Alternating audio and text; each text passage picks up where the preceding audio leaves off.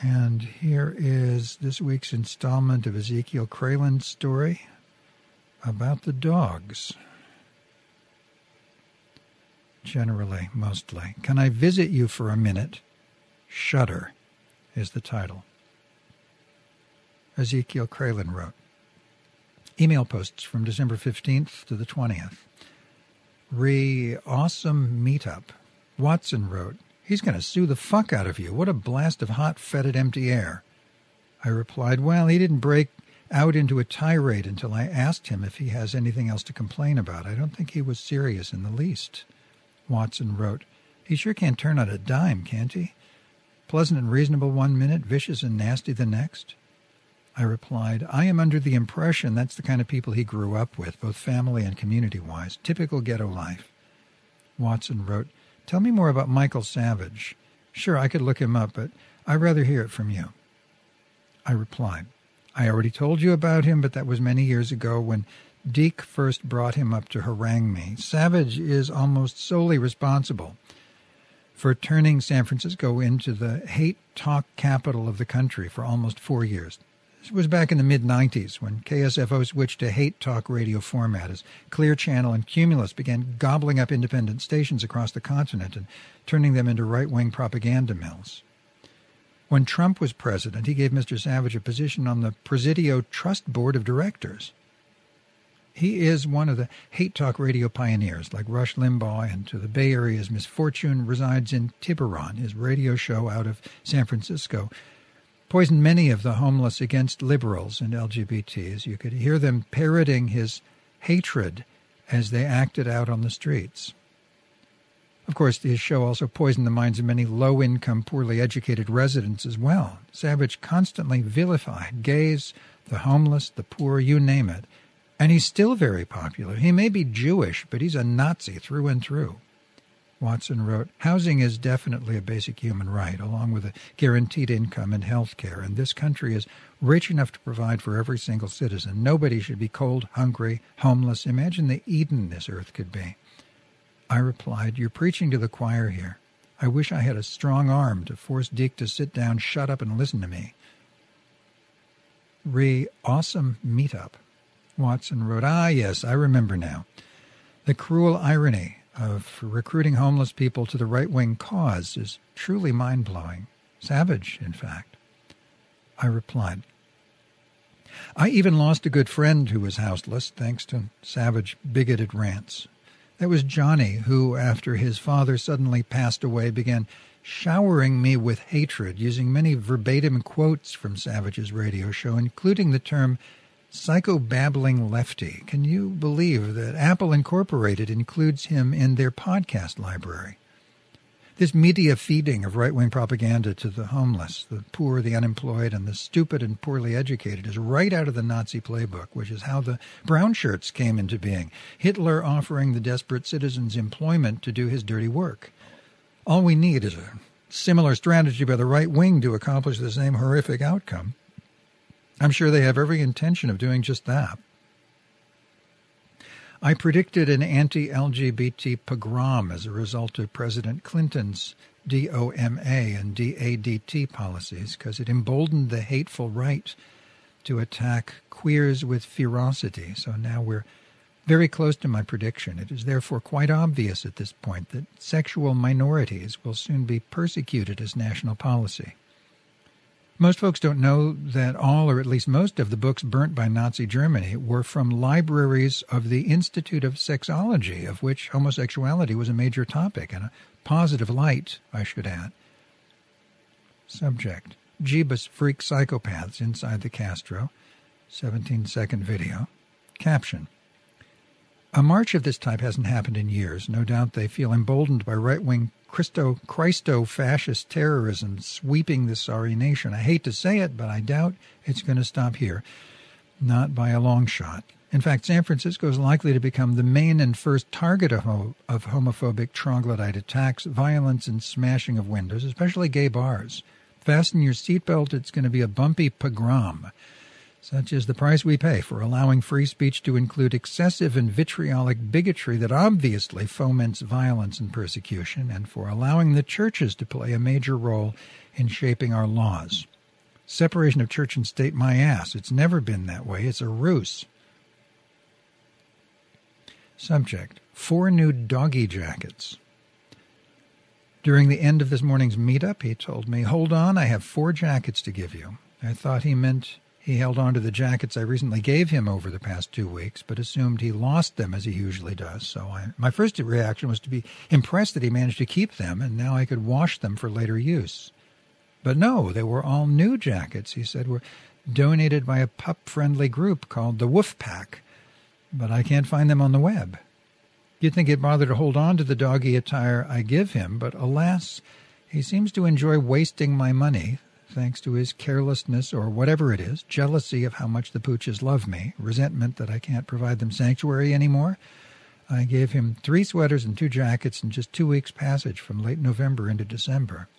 The rainy season is always more expensive for me because Deke is mostly irresponsible for any number of reasons, including allowing the contents of his cart to get soaking wet rather than protect them with a cover, such as 2 large plastic trash bags, of which I always keep a supply, though I must admit he has been keeping the carts dry of late. That's a hopeful sign.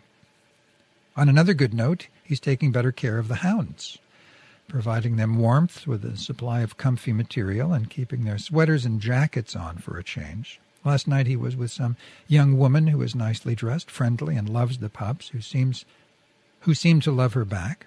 Flacco was sitting in her lap when I stepped out to return Deke's electronics. I believe she is homeless, but may have places to stay with friends, shelters, whatever. Deke seems comfortable and happy in her presence, so I hope this may lead to a friendship where she will encourage him to take better care of the doggies. He did throw a minor hissy fit this morning over yet another speaker I was charging for him.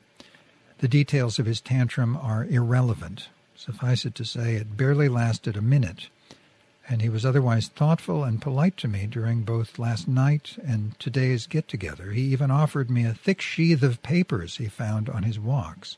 "They're legal documents. I thought you might like to read them," he explained. "Oh, thanks. Thoughtful of you," I replied. "But I'm going to turn it down as I already read tons of printed material on the Internet." I now regret not accepting them because I later realized he was gifting me with something, and it would have been better to graciously receive them, no matter I'd toss them out shortly thereafter once he's departed. And now some bad news. Scooter's back with a vengeance. The past 2 weeks or so, hollering up Carlson's window with angry threats and shrill, ear-splitting whistles in an attempt to summon him outside.